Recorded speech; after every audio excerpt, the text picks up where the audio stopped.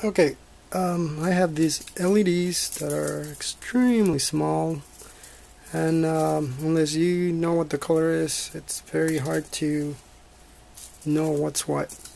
Also, if the camera, it's not picking it up, but on one side is a dot and the other is a blank. So I was wondering how to figure out what's a negative and what's a positive on an SMD. And reading online, I figured, well, let me make a video of it since I'd never done this. And as you can see, I'm on the diode setting here. It has a 1. That's also my continuity on this multimeter.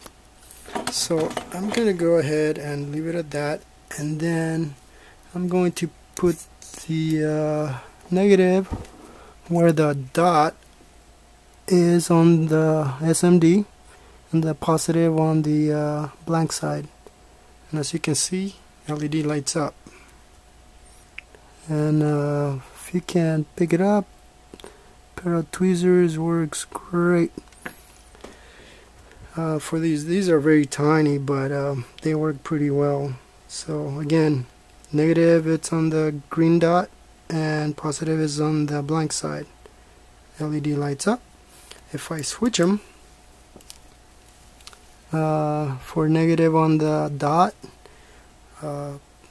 negative on the blank and positive on the dot, and I touch them, it doesn't work.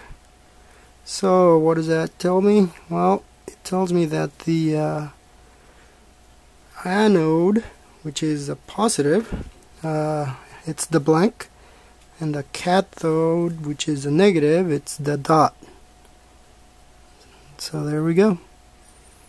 And the setting doesn't change on there, it just stays the same, but it is on the diode setting, so at least you can see that it works. And I just want to make a quick video for anybody that needs to find out what's what on an SMD. This way it's a quick way of testing it and figuring out what color it is if you have a bunch laying around. I hope that helps.